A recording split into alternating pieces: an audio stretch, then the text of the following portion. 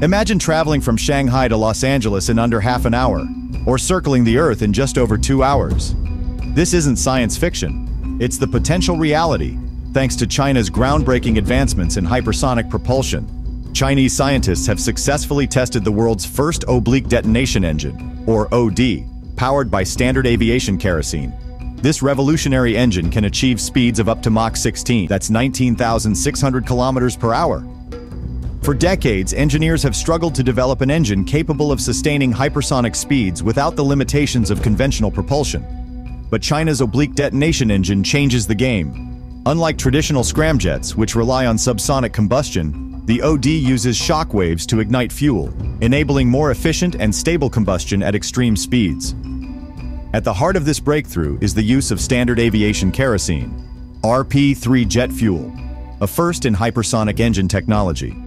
Historically, engines operating at these speeds relied on hydrogen-based fuels, which are difficult to store and transport.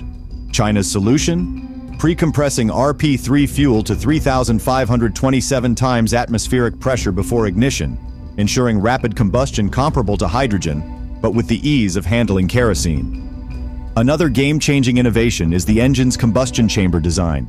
Engineers placed a 5mm bump inside the chamber, triggering a self-sustaining detonation wave that stabilizes combustion. This eliminates the need for large combustion chambers, making the OD's combustor 85% shorter. The result? Lighter aircraft, longer flight ranges, and better fuel efficiency, all crucial for practical hypersonic applications. The engine was tested in Beijing's JF-12 shock tunnel, one of the world's most advanced hypersonic research facilities.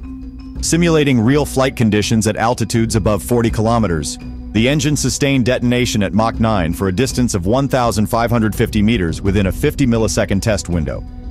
While short, this test confirmed that the engine can maintain combustion under extreme conditions, a significant milestone. The implications are enormous. A fully developed OD-powered aircraft could travel from Shanghai to New York in under 40 minutes, bridging the gap between atmospheric flight and space travel. If scaled up, this technology could enable reusable spaceplanes, making low-cost orbital access a reality. But the strategic impact goes beyond civilian travel. If successfully deployed in hypersonic aircraft and weapons, this technology could reshape modern warfare. At speeds of Mach 16, missiles, drones, and bombers powered by this engine would be nearly unstoppable, striking targets before enemy defenses even register the threat.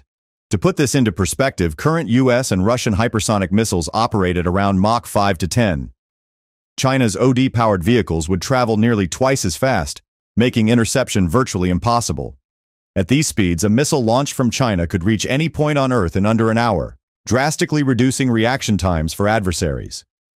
While the potential is staggering, significant challenges remain.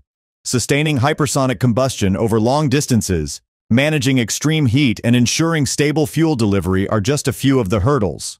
But if these challenges are overcome, the possibilities are endless. China's oblique detonation engine marks a monumental step forward in hypersonic propulsion. By harnessing standard aviation kerosene to achieve speeds up to Mach 16, this innovation has the potential to transform air and space travel, offering unprecedented speed and efficiency. The dream of traversing vast distances in mere minutes is closer than ever. What do you think? Could hypersonic travel become a reality by 2030? Let us know in the comments.